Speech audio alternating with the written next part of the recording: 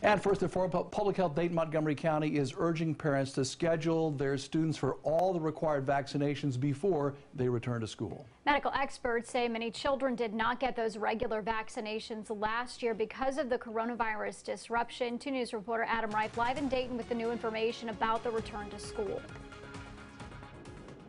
Brooke, Mark, the medical director here at Public Health, says there's no way of knowing exactly how many children missed their vaccines last year, but it's likely a significant number. And he says if they don't catch up this year, they'll be susceptible to dangerous illnesses.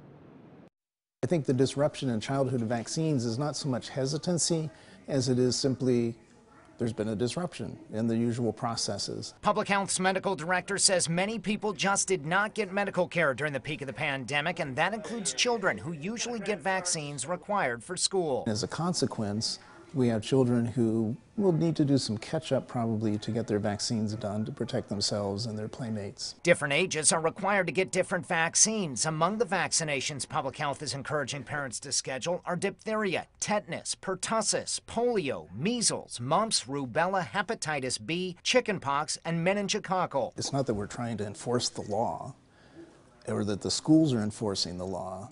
The fact is, it's there for a reason. That's to keep kids safe. Public Health will offer vaccinations at its clinic at the Rybold building at 117 South Main Street in Dayton. Parents should bring their insurance information, but no one will be refused service due to inability to pay. Dr. Doan says some new parents may not know about required vaccines, but it's the smart thing to do and part of responsible parenting. This is the same sort of thing, except that instead of reacting to what's happened, is to prevent something happening. And it's just good medical care for children. And again, they do encourage you to call ahead and schedule an appointment for your child to get those vaccines. Coming up tonight at 5, we'll talk more about what the upcoming school year will look like and what one Miami Valley district is doing to prepare. Live in Dayton, Adam Reif, 2 News, working for you.